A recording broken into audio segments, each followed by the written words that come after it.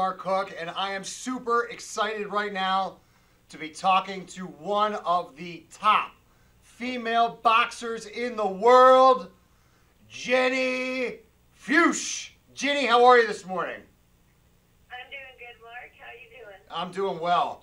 So, first things first, the Olympics. How are we looking? Really good. I still have the International Women's World Tournament in Kazakhstan in May. I just placed in the top 4, and then I'm going to Rio for sure. So, yeah, definitely. That last part was the part that I liked. You're definitely going to Rio for sure, because actually, you were in Rio not too long ago, Right. kicking butt and taking names. Why don't you tell us a little bit about that tournament? Yeah, it was the Olympic test event. They have that for all the sports, and it's just kind of like a run-through of the Olympics. So, yeah, I got gold in that tournament, and I fought India and Great Britain.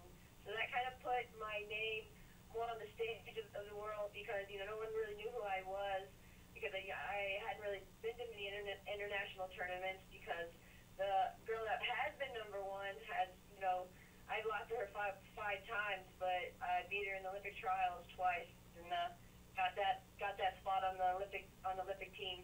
Yeah, well, you and her have had a little bit of a battle over the years, and she seemed to have your number. But when it mattered, Ginny was the one that came out victorious, and that's really, it's really quite an amazing thing. And your story is really interesting. You didn't actually start boxing until you were in college, right? Correct, yeah, when I was going to LSU. Tiger, huh? So you had to be excited. You had to be excited about Shaq getting in the Hall of Fame this week, right? Oh, of course. Definitely. That's funny, but you know, on top of you know, when you became a boxer when you were in college, you know, it was really kind of out of a fitness thing, right? It was more of trying to live a healthier lifestyle. Right. I had met a guy who was a professional boxer, and I got to watch him train for one of his fights. And I was really interested in the training, and I asked him if he could take me to the gym where he started as amateur. You know, I kind of wanted to learn, you know, and really get back in shape. So when he took me to the gym, I picked it up really, really fast. And the coach there, you know, was watching me and came up to me and he said, "I see a lot of potential in you. Would you like to compete and fight?"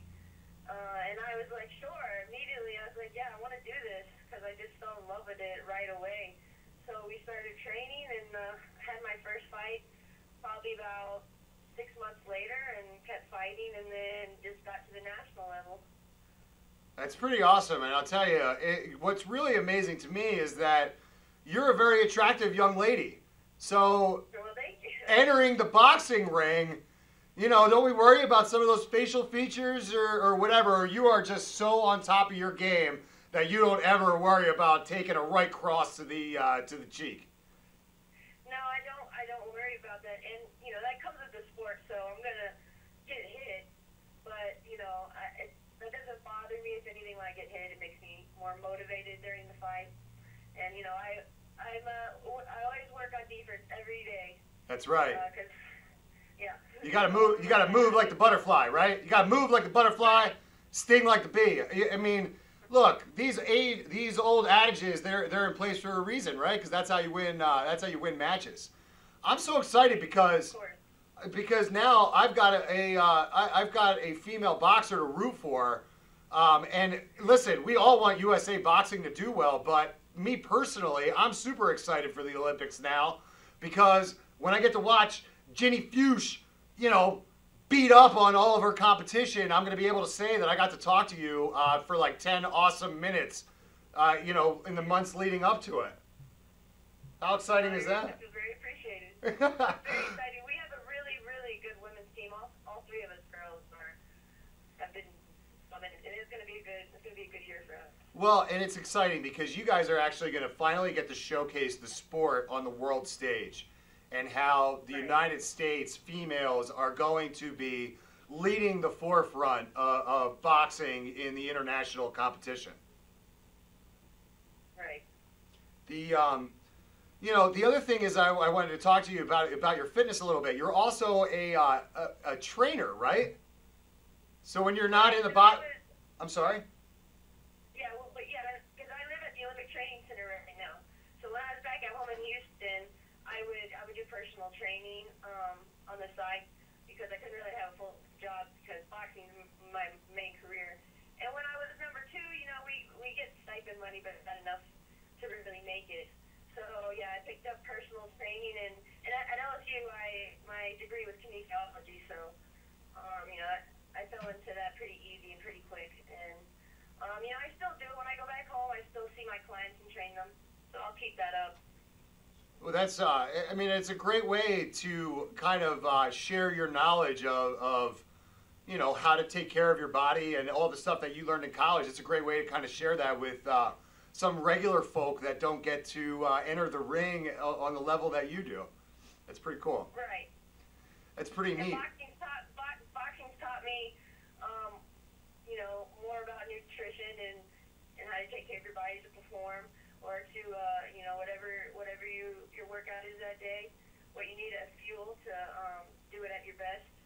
So boxing taught me a lot too about just personal health in general. That's cool. Now, we're based in the Philadelphia area, so we like to root for a fictitious boxer that we all related with, that we think is probably the greatest boxer that has never actually boxed in real life, and that's Rocky Balboa. So if I can kind of figure out a way to, look, Rocky was an underdog, and I don't want to say that you're an underdog, because I think that, quite frankly, if I'm going to be a betting man, you're going to be my favorite, and you're going to be the one that I'm betting on to win. But how does that underdog story play in boxing, more specifically on the female side? You guys are already at a disadvantage because it's such a male-dominated sport. Right. You guys are not only fighting in the ring, but you're fighting for a little bit of positioning in the sports world as well. Right. And it's gotten better over the years. Like when I first started boxing, we weren't getting the same treatment as the men. We were kind of pushed away.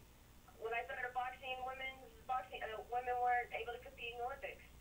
And then in 2010 they announced it. So it's motivated all us women to, push harder and speak up for what we deserve and what we need.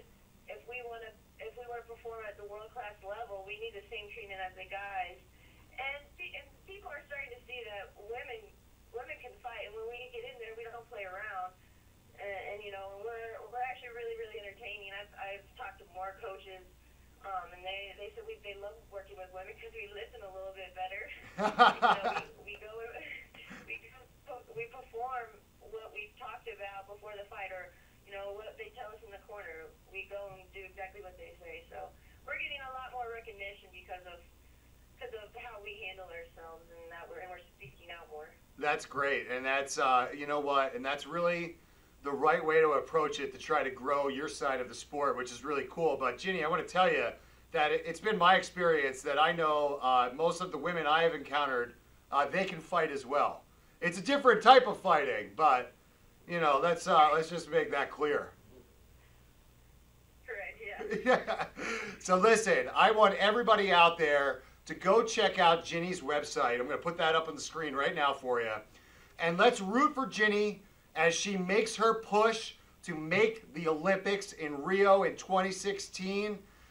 Good luck in Kazakhstan, Ginny. Thank you so much for joining us this morning.